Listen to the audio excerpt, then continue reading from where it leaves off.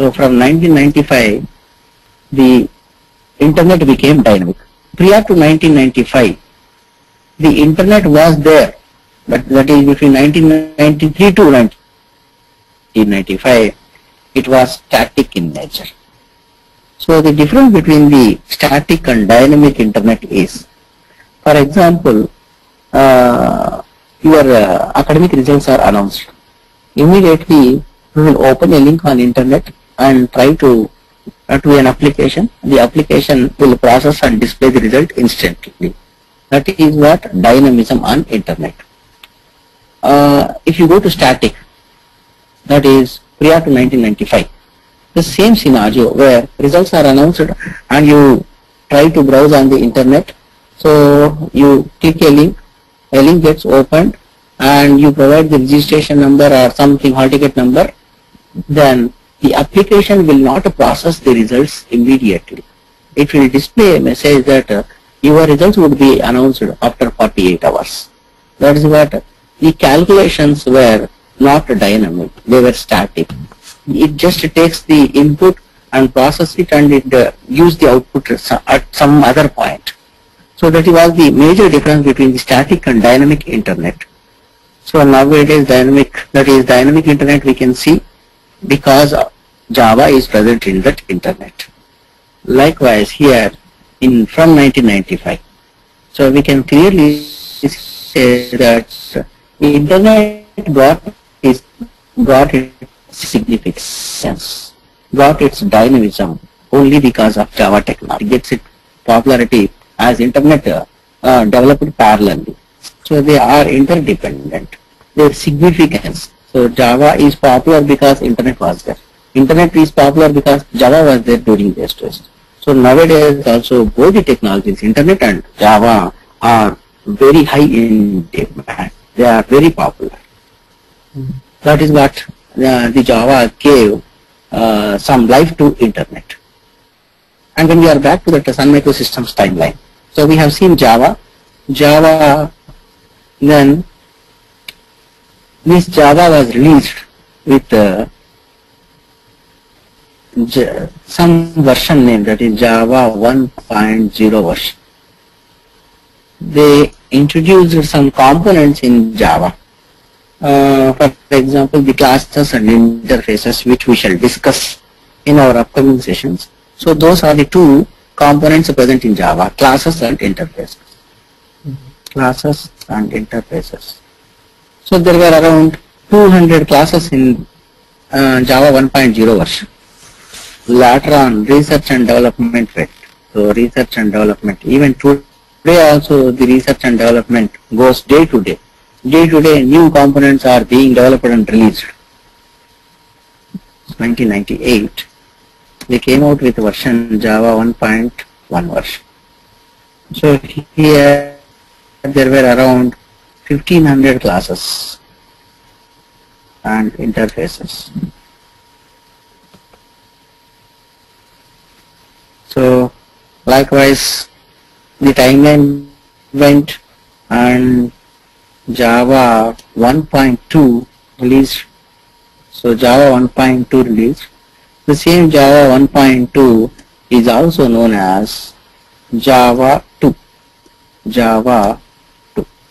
They have considered the decimal number into account and they have renamed this Java 1.2 to Java 2 version. Then Java 1.3, Java 1.4 came into picture. Then Java 1.5. So here again the market demanded a name for this Java. They looked into the version over there which they have name given to Java 1.2 version. So here to give a new name to the Java 1.5, they considered that 2 into account and they tried to give as Java 3. Java 3. If you look over there, Java 3 is the name and Java 1.5 is the actual version. So 3 and 5 are not compatible. So they thought of giving Java 4. Again if you look there, Java 4 and actual version is Java 1.5. So which is not relevant. So instead they went for a decimal number, that is 5, and they named it as Java 5 version. Likewise, Java 1.6, which is known as Java 6 version. Then Java 7, which is presently available in the market. So presently available in the market. This is the latest version. Then Java 1.8 is planned to release. So planned to release this year, 2014. Actually they plan to release in 2014 summer. For some reasons it is postponed and it is not yet released. So that is how Java evolved into the world. And if you observe here, the person who handled that green project team, James Gosser of Java programming language.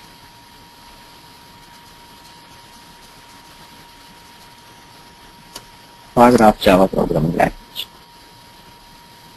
Then let us get into the next question, that is why Java is. So to get into the features of Java, it is compiled and interpreted. Then it is robust and secure. Then it is platform independent, object oriented,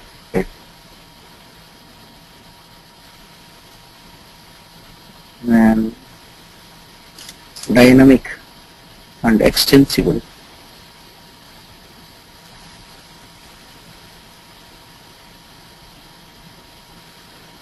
Multi-threaded and interactive. High performance. So these are the features of Java. So when you get into the compiled and interpreted, here generally the programming languages will have either a compiler or interpreter to check the grammar and give the result. Whereas our Java programming language has both the compiler and interpreter. So let us get into JVM architecture. JVM stands for Java Virtual Machine. So Java Virtual Machine. Program in a notepad or on an editor. So this Java program is nothing but source code. This source code is compiled by the JVM. So compiled, that is a compiler where we denote it with Java C.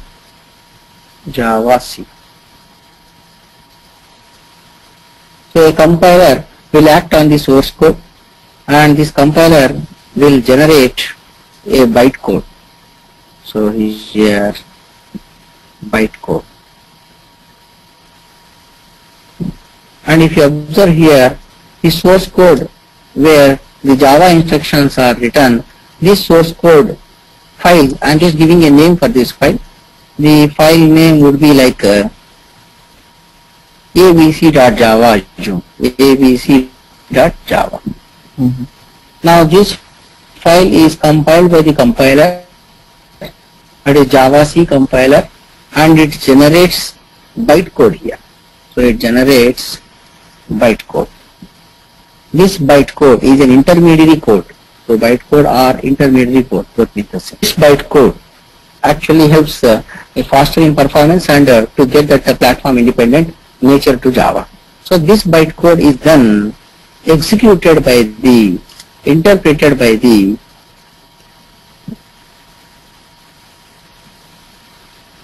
interpreter. So here we call it as JAVA, Java over there. It's a command. So here the interpreter comes into picture. This interpreter would act on that bytecode and then generate the result, the final result. Here the bytecode whatever is generated would be stored in a file that is the same file name which we have named for the source code ABC, and it would have an extension .class extension. So your Java program is compiled with the Java C compiler, then intermediary code is generated that would be stored in abc.class file. Further, a Java interpreter would act on this bytecode and use the result. Here, the compiler and interpreter together are parts of the JVM. So that is the JVM architecture where your source file Java instructions are compiled, bytecode is generated, bytecode is further interpreted, and then the result is same. Here you can see the compiler and interpreter. That is why I say Java has two-stage security. Two-stage security.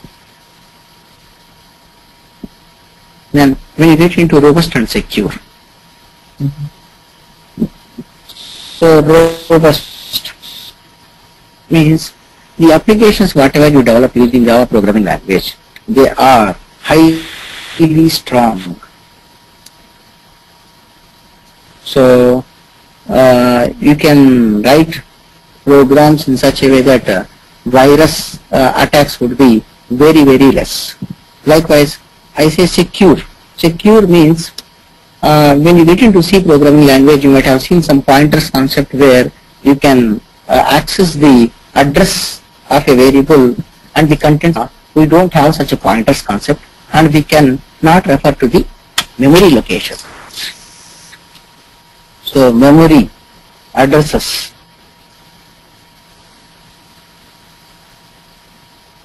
That is why it is secure. Then platform independent. I have already told you that it is platform independent. That is, a Java program can be written on one platform and it can be executed on other platform. And object oriented. So that's what it is, based upon the real life entities. And when a programming language is on real life entities, it is easy to write applications and develop programs that would best suit the real life scenarios. Then dynamic and extensible. Here dynamism, I have already given an example with that internet. And extensible in the sense a Java programming language can talk to non-Java technologies also, like C, C++. So non-Java technology, non-Java libraries it can communicate with. That is why Java is extensible. Then multi-threaded and interactive. So here multi-threaded in the sense you can write a Java program where your program, each piece representing a thread over there. So here the difference between the program, that is a process we can call it as in general, and a thread is, threads are faster in performance. In operating systems, threads are executed very faster compared to processes. Here we have some components in Java that would help in writing threads. So these threads are faster in performance. Automatically the application that is developed using Java would give good performance. And interactive, it means you can write applications that would interact with the user. For example, the notepad which I am operating, I am trying to get into the file menu, then save as button. You can see once I click on save as button, the application, notepad application is interacting with me. It is asking for a name to that notepad. Once you provide name and click on save button, it gets saved.